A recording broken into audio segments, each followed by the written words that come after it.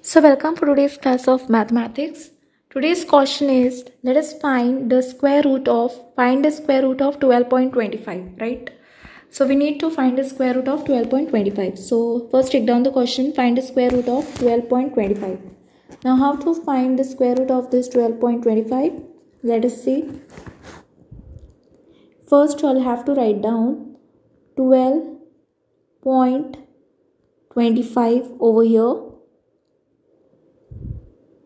We are going to use the long division method to solve this the square root of this. Okay, so now what I'll have to do is this side I can write it the square of 1. Square of 1 is what? 1. Square of 2 is nothing but 4.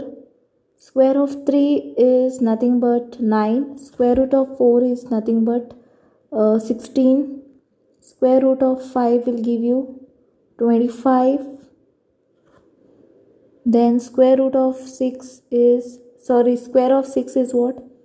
36. Okay,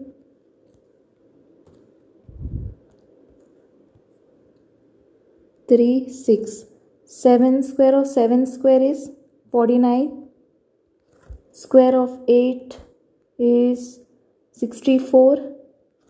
Square of 9 will give you 81. And square of 10 will give you 100. So square of 1 is 1, square of 2 is 4, square of 3 is 9, square of 4 is 16, square of 5 is 25, square of 6 is 36, square of 7 is 49, square of 8 is 64, square of 9 is 81, square of 10 is 100. Okay. Now here you all can see the numbers. First put this bars. Okay. There are two numbers, right? On this one bar will come and on this also one bar. Okay. You'll have to consider this as one term now. So now you'll have to see. First we are going to do this one. Okay. So 12 number is there. Can you all see 12? No. 9 and 16 is there. So which number you all are going to take? 9. Okay. Because you all cannot take. It should not be more than 16. Okay. It should not be greater than 12. Okay. So you'll have to take this number. So it will be 3 3s are 9. Okay. So you'll have to subtract this. So what you will get? Answer 12 minus 9 will give you 3.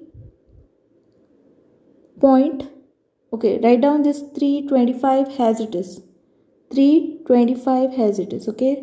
So if you subtract 12 minus 9, it will be 3, and this 25 write it as it is. Okay. Now I'll have to add this 3 plus 3. I'll have to add this 3 plus 3. Okay. So if you do 3 plus 3, you will get nothing but 6. Right? Write down over here 6. And then let me rub this part. Okay. So now you'll have written it 6. Now you'll have to put one value so that you will get 325. Now you can try it with 64. Last number is 5. So 5 means here you can try this with 5 only. Okay, with 5 you can try this. So I'll have to do